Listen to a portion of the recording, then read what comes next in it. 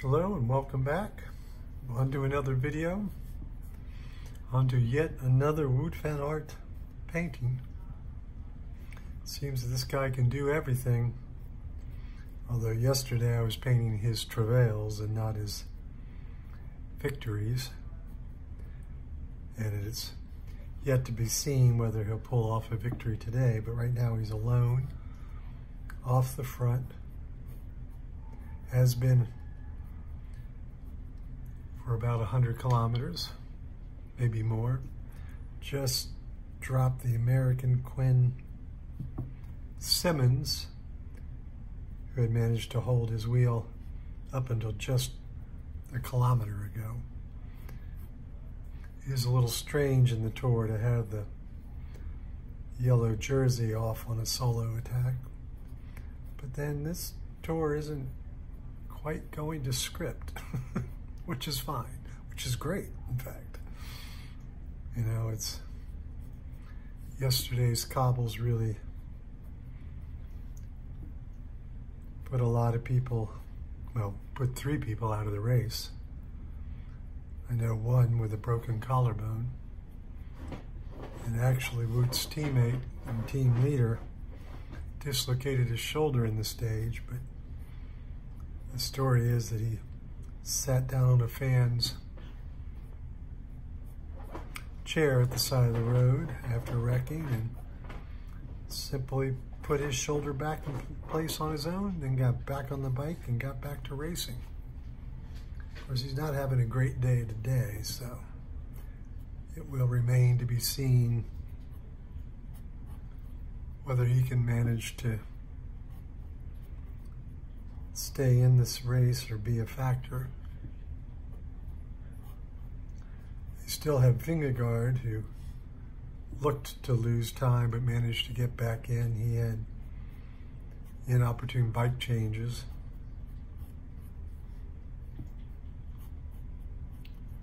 Actually, it's already become a meme with his team swapping bikes and swapping bikes again. And he changed 2 bikes, and then on the last one, his team car showed up.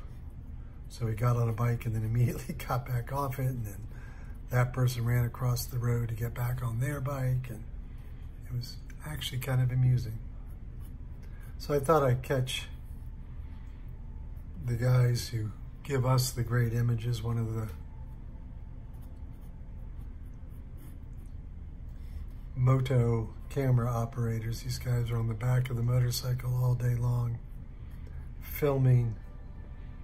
I don't know if you can quite make it out. So he's got a driver in front of him, and then he's currently standing up on the back of the motorcycle to get an interesting shot, and they'll really go through all kinds of contortions, lay down way over the edge of the bike to get the camera at a low angle, and it's really pretty impressive. I once thought, and in retrospect it never would have worked, but that I might be able to do what I'm doing right now from the back of a motorcycle. That it was going to be in the Giro d'Italia.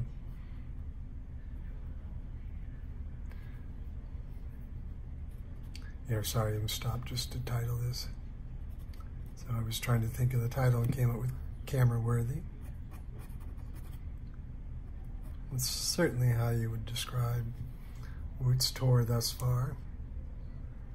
But so to go was, so I thought I'd be able to paint from the back of the motorcycle, and to that end I stopped using overhead shots, kind of working on the premise that let's always make the race look like I'm in the middle of it. Of course, it was a foolish idea to think I could actually pull this off, to be able to paint and stay with an image long enough, 5 minutes. Of course, everything's changing, the race is constantly moving, and then that was, I think I said, the Giro d'Italia that particular year.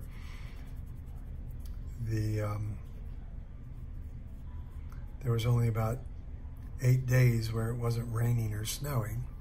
And obviously with watercolors, that moisture while out on the road wouldn't have worked. So, you know, it was a good idea. Actually, I never even got to testing it. I have no idea. I had set it up in my mind how I could make it work, but I never got out on the back of a motorcycle and tested it.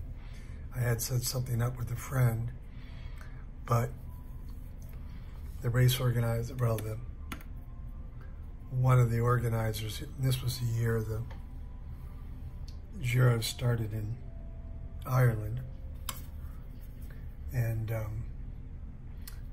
the people who had made that happen were the people I was working with. And so when they approached the race organizers about me doing this, they were politely told that there were cameramen who had been waiting years to get on the back of a motorcycle, press photographers and such, you know, up to 20 years following the race, but not able to be on a motorcycle, which is where all the shots are, let's face it. And that if their guy, me, were to get on a bike, it was totally possible that I'd be taken out and shot. And then my motorcycle ride taken from me.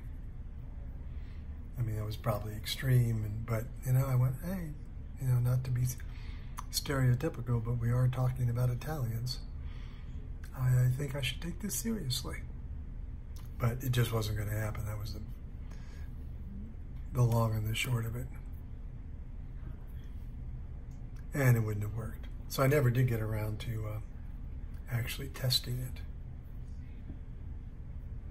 And I don't think I could have gotten the kind of images that I can get from doing it the way I do, which is I'm following along with the race as close to live as possible, and then stopping the video when I see something that's interesting visually or interesting story of the race wise, or yeah, it's just something that catches my eye. Or I will admit sometimes I just want to paint my favorite riders, and I don't dislike Woot. I do tend to root for underdogs, and so a little, you know, he's been such an amazing rider in this race. And in a sense, he's an underdog today, given just how tough the race was for him and his team yesterday, which of course conversely may be why they let him get out off the front today.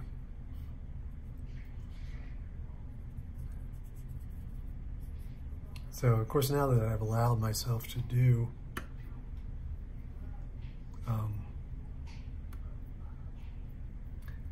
use helicopter video as well, and I've really come to enjoy these overhead shots.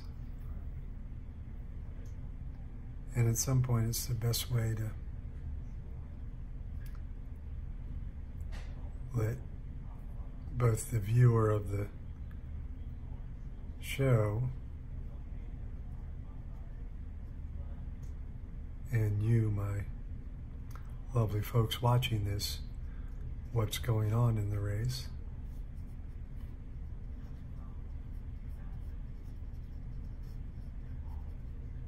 So when you're watching the Tour or any other bike race, pour one out for these motorcycle drivers and cameramen.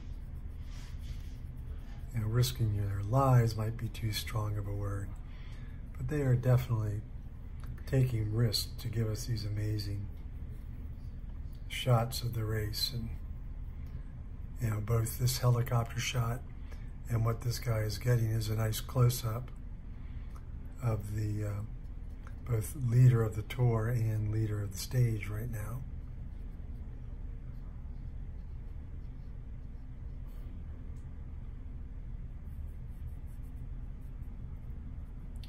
And a lot of these drivers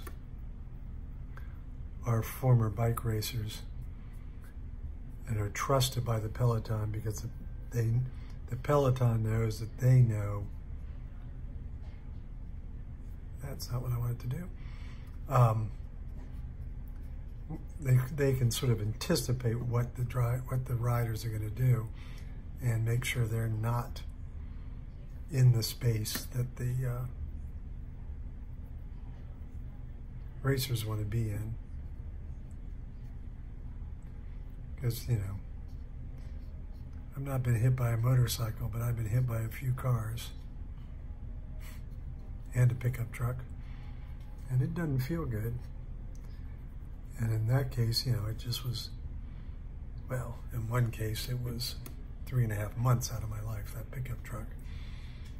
But, you know, for these guys, they would be out of the tour and, you know, their season's over and maybe much, much worse. So that trust that needs to be developed between motorcycle driver and tour racers is essential. So this is a very simple painting, but I do like it. So I just need to lay in the background. And one thing I haven't mentioned recently is to be aware of how you make your marks. So like in this roadway, right now the tripod's a little bit in my way, but as I lay this paint down, I want to follow not the outline of the rider and the motorcycle, but the direction of the road. And that will help give dimension. All right, this tripod is in my way to do this because I got to swing my arm this way. And also what this does, so if you do have a color blend option where this first bit that I laid in got a little drier than I wanted it to, now the brush strokes help inform the curve of the road and give another reference to the speed that Woot and the motorcycle are going. Today was close to being the fastest tour stage on record, although now it seems to have dropped off that record pace. But it's still a very, very fast stage, and so they're still moving quite quickly. This is quite an odd angle I'm doing here. So this painting is just about done. That gives me time to remind you to give it a thumbs up if you like what you see. Share it with your friends. Share it on your social media. All of this helps drive attention. You can see all of the cycling artwork at theartofcycling.blogspot.com, and it's all linked back to my website where you can purchase it, and that's gregleach.com. So thanks for taking the time to watch. You know I really do appreciate it. I hope you learned something while I enjoy the process of talking about it.